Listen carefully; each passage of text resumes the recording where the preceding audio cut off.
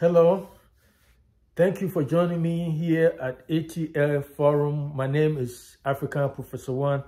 If this is the first time you come into this platform, I kindly ask you to share, subscribe, and testify for me.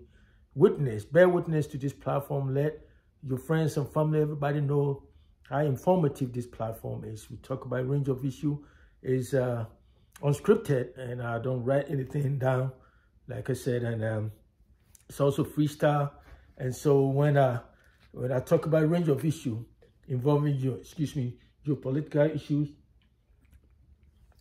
economic, social, cultural, and everything. So if you come here, when you come to this platform, like I said, you won't be disappointed because you find something of importance to you. So one more time, this is ATL Forum, and my name is African Professor One. So today, normally I'm going to do something different, because normally when I talk, I hardly talk about individuals personally, and what they're doing, and especially in a negative, unpleasant, format or terms. But today it will be an exception to the rule, because today's topic will be about Elon Musk, the founder of Tesla, the owner of Tesla. That is why there's a reason that has precipitated pushed me to talk about him a little bit. And I think this is getting out of hand. So somebody also have to address it in a forceful way. So today's topic will be, this is the title of my conversation today. I say Elon Musk and his racist tweets or tantrums are getting out of hand. Somebody need to respond to him. Let me repeat him. I say Elon Musk and his racial or tribal tantrums are getting out of hand. Somebody need to respond to him. And that is exactly what I've chose to do today at this point. So why am I saying that? See, over the years, or those people who read a lot about what's going on around the world, around them, you hear Elon Musk like to want attention a lot, because you can tell he's not the only billionaire. Yeah, he get rich. He's one of the richest, people. But I mean, he want to be seen all the time, on the tweet, because guess what? He bought the tweet because I guess he want that attention. That's why he acquired the Twitter and changed the name to S. Whatever that S means, he only one knows what that exactly stand for, that X stand for. But that's him, because me, I'm not a fan of Twitter. I've never been a Twitter fan or a member. I don't even know what I see people, I have friends who have it, but I don't know what it is, and I don't want to know, So that is what it is. But that's not the question here. But the question is, if he owns Twitter, we got it. But don't use Twitter just to spill, crazy, outlandish, racial conspiracy theories. So at first, it used to be about Jews. He used to talk about Jews, spill out, spread some kind of conspiracy theories about Jews and that kind of stuff. And I guess the Jews had enough of it, so they pushed back. And now he has slowed down on that aspect. Even though he hasn't stopped, he slowed down. But now he has turned, anywhere he sees some controversy, that guy go there. Because you know what? Goes there because he want attention so bad. With all the money he got, he's not happy. He's not happy, because he is happy. He will admit that he was using some drugs. It's open, in the news. He said it. You guys can Google. He admitted it. But anyway, so I don't know whether when sometimes he's under some influence of drugs or whatever, make him spill some kind of, crazy, wild, weird conspiracy theories about other group of people, racial or ethnic, group, ethnicity, or whatever it is. But anyway, so like I said, it used to be about the Jews. He spilled out all kind of conspiracy theories about Jews. Now he slowed down. Now he has turned his attention to blacks and immigrants. You see, about blacks. Not long ago, about a day or 2 or 3 ago, somebody must have tweeted about blacks concerning historically black colleges in American universities, historically black colleges in American, in American here. So what I mean by historically black colleges and universities are those colleges or universities that are only predominantly black. It's all black only. Morehouse College is one of them where Martin Luther King graduated. Yeah. So black colleges. So somebody tweeted about black colleges that black college students have low IQ, intelligent quotient, IQ level. And so there's a lot of positions they cannot perform better. For example, like airplanes, being a pilot. It's because airplanes, instruments are so sophisticated that, so sophisticated and complex that it requires people with high IQ or smartest people to do whatever that smart means. I don't know. But anyway, so he endorsed that tweet. So in other words, he agreed with that person who made that original tweet about historical black colleges, having low IQ. Now that tells you.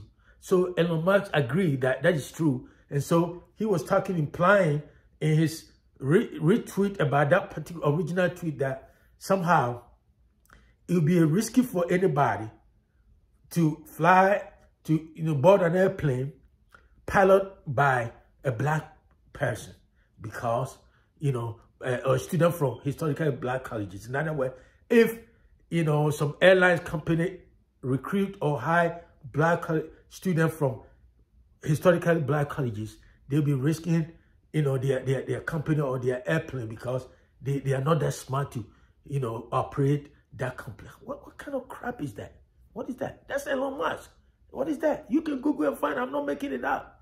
So my thing is, he's a fair game. So one thing Elon Musk probably, the tweet exposes Elon Musk's ignorance and the fact that he's not well informed. And the mistake a lot of people make is this.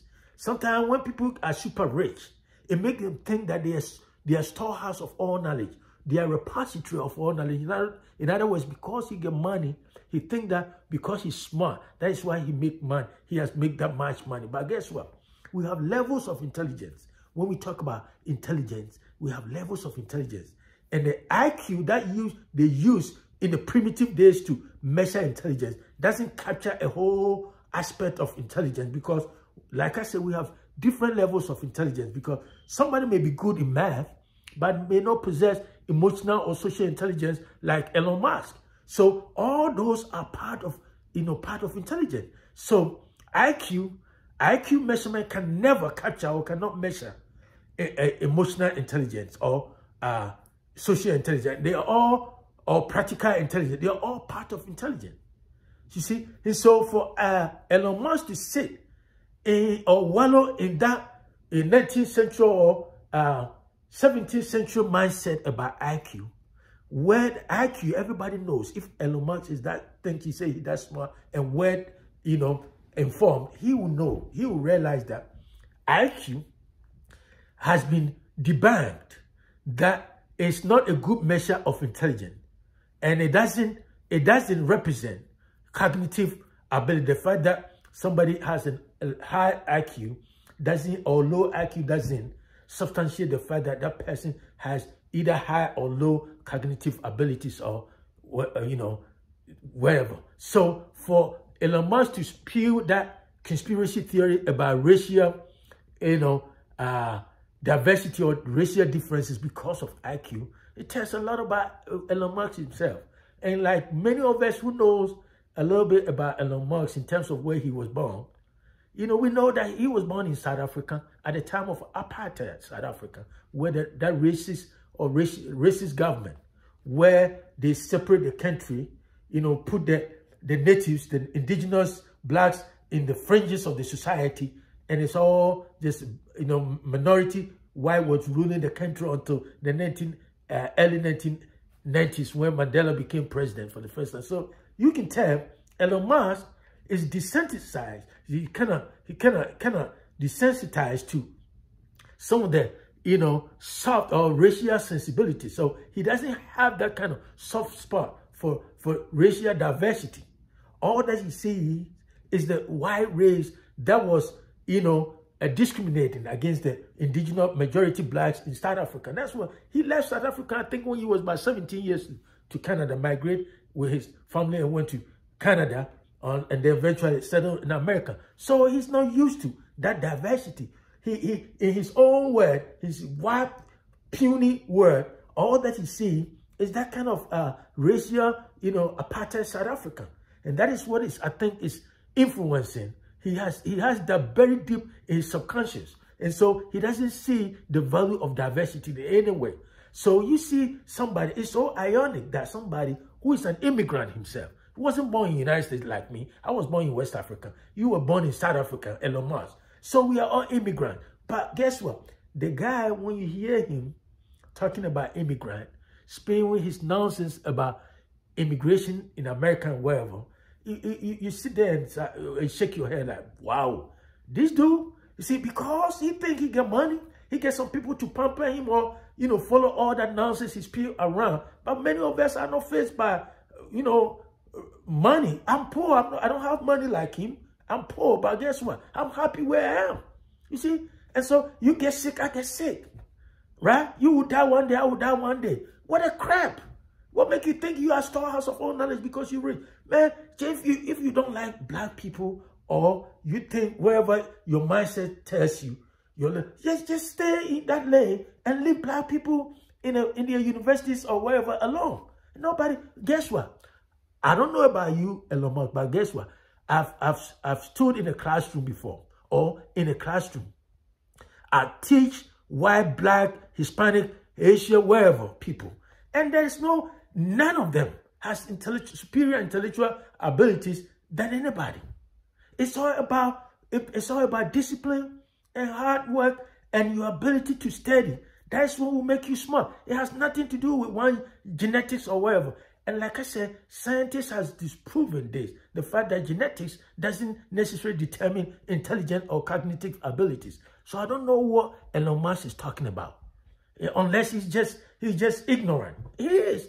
And so people make mistakes. Like I said, the fact that he confused riches with intelligence.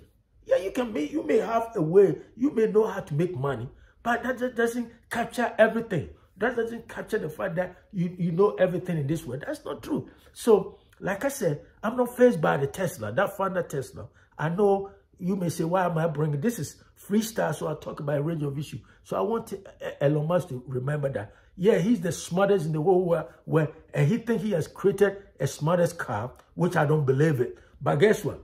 If I were to get a choice to choose between a brand new Tesla and an old raggedy car, Toyota or even Hyundai or wherever, and that car can drive me from A to Z, I would choose that old raggedy car over Tesla. Tesla doesn't faze me. So, bro, don't go around and spill your nonsense conspiracy theory and think you can get away with it. But it's not true if you don't know. I just want you to know. Go back. I know you don't like reading. I don't even think you know how to read because you have hired a lot of people to do your work for you. That is what it is. You're not that smart like you think you are. So the point is, stop talking about black people that all historically black college students, they have low IQ. That's you. The way you talk about other people, expose your ignorance and the fact that you are not well informed. So I don't care about what you think you are and wherever. You're a human being just like everybody else. You're an immigrant.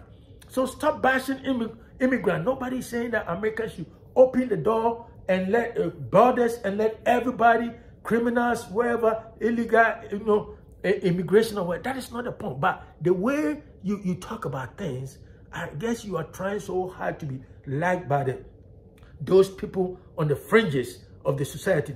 Those people who don't like any other people but a certain group of people in their circle or in one society. They want maybe what we call racial purity, like one race or whatever, which I don't, like I said, I don't believe in race because there's no such thing as race. We have only one race. I don't care whether black, Jews, Asian, whatever, we all one race, human race. As somebody who believes in the Bible, I think we are all one race. It's a tribe. Stop your tribal hatred, your tribal tantrums, and your tribal tweets, and talk and focus on something, something more positive, something more, edifying, something that will bring people together, as opposed to all these conspiracy theories about Jews, about blacks, about immigrants, and why you are immigrant yourself. So you know it. So one more time, this is African Professor One, and you are visiting ATL Forum, subscribe, share with friends and family, and I will talk to you another time. Have a great day. Bye.